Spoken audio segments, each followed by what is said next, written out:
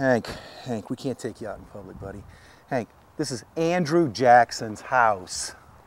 Andrew Jackson, like the president? Andrew Jackson. Andrew Jackson. The guy in Nashville told me it was Alan Jackson. The guy in Nashville was confused. He is very much like you.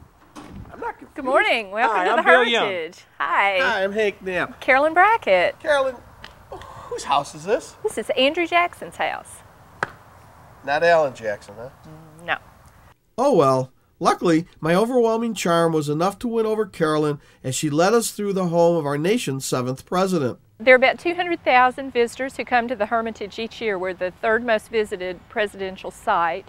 And when they come here, they really get an overview of what Andrew Jackson's life was like and how important he was in American history. But they also learn about the 19th century, and they learn about how a plantation operated. These are the first Hermitage cabins. This is where the Jacksons lived before the mansion was built. Andrew and Rachel lived in this cabin. It was actually 2 stories at the time that they lived in it. And this is the 2nd story. So they stayed in these buildings approximately 15 years Almost, while they were waiting for the big house to be built? Almost 17 years. They started construction of the mansion in 1819, and it took a couple of years to finish it. Following a devastating fire in 1834, President Jackson had no choice but to build again. And that's when it took on the appearance that it has today, with the beautiful Greek Revival style and the columns and the majesty that you see in this beautiful house. This is Andrew Jackson's bedroom. This is the room that he died in. And this is the room that most people want to see when they come to visit here because it's so historically important. The portrait over the dresser is of Andrew Jackson, and it was finished about a week before he died. And the portrait over the mantel is of Rachel, his wife. And he wanted this portrait hung here so that it would be the first thing he saw in the morning and the last thing he saw at night before he went to sleep. What really surprised Bill and I is almost all of the furnishings belonged to Andrew Jackson. We've done a complete restoration on the home, and almost everything in the house is original. So if Andrew Jackson walked through those front doors today, he would be at home. He would immediately recognize this home. This was the home of Alfred Jackson. Alfred was born here in around 1812. He was born here into slavery, and he lived here all of his life. He worked for Andrew Jackson. And then when the Ladies Hermitage Association took over the property in 1889, he was still living here in this cabin, and he became a tour guide. And of course, he was a quite elderly gentleman at that time, and he would tell visitors about his memories of Andrew Jackson and actually working for Andrew Jackson. He lived here until 1901, and when he died, he was buried in the garden next to Jackson. This is the tomb where Andrew and Rachel are buried. Rachel is on the far side, and as you can see, she has a very long epitaph on her tombstone. And Jackson's is right here closest to us, and his just says General Andrew Jackson. That's what he wanted. He didn't want it to say President. He had this tomb built for Rachel in her honor, and of course we're here in the garden that she loved so much.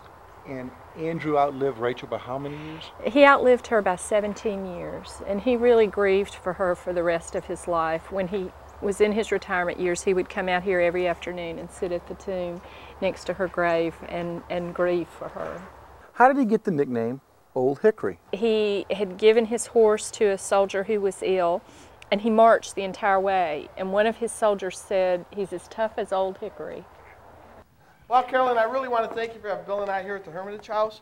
We really learned a lot, so thank you. Well, thanks for coming. Carolyn, thanks. Hank, Thank you. Andrew Jackson. Folks, stay with us. We will be right back.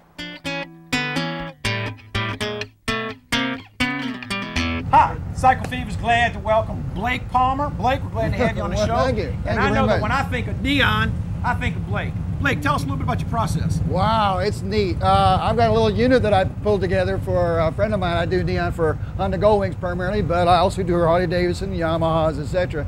I get the glass up to about 1,000 degrees temperature in a controlled area where I can bend it. I follow a particular pattern. Matter of fact, my motorcycle, we used it as a prototype to make sure all the parts fit first before we sell them to the customers. And I've only got 14 pieces of neon on my motorcycle. It looks like a halo going down the street at nighttime. It drives people crazy. What is that? What is that? My God. Are you going to be able to demo your little invention over here for us? Like I said, this is about 1,000 degrees. It takes about 25 seconds to get it up to that particular temperature. The hose in my mouth I use to adjust the air inside the tube.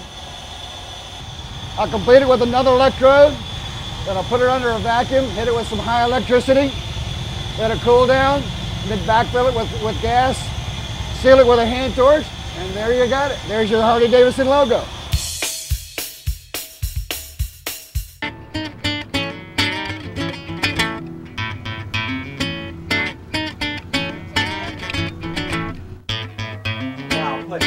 Yeah, look at this place. Got everything in here. Hey, how you doing? I'm Hank Knapp. Nice to see you, Pete Pittman, Ernest Tubb Records. Pete, hi, I'm Bill Young. Good to see you. Good to see you. They got to have it. I'll tell you. We're looking for the Cycle Fever theme song. You can help us. I know you can. Well, we can give it a shot. You want It's to the try? hottest sound in Nashville. All right, let's go look. You think it's under Tom? You know, Tom. Tom. T. T. Yeah. Capital T. That ain't it. Tom. O. Ernest Tubb started the stores in 1947. When he'd appear around the country, a lot of the people at his audiences would ask, well, how can we get your records? Even though he was a best-selling artist. That's not it. Try the F's. Come on, it gotta be somewhere. Yeah.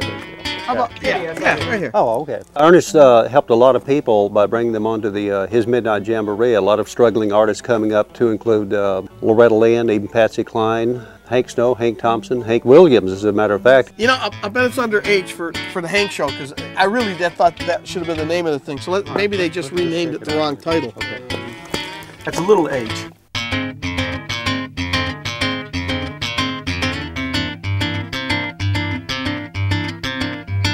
Thanks, Pete. Yeah. I know you tried your best, man. We appreciate it. Appreciate it. Thanks anyway. Yeah. Hank. Does this thing exist? Buddy, I'm beginning to doubt it, you know? Oh, man. Let's go, man. It was heartbreaking. Our theme song. The time had come for Bill and I to leave, and as we drove out of town, we couldn't help but dwell on that song in the sky. Maybe we're naive. Maybe it was never recorded. But for those few miles, Bill and I couldn't help but hum a simple tune that sat deep in our hearts.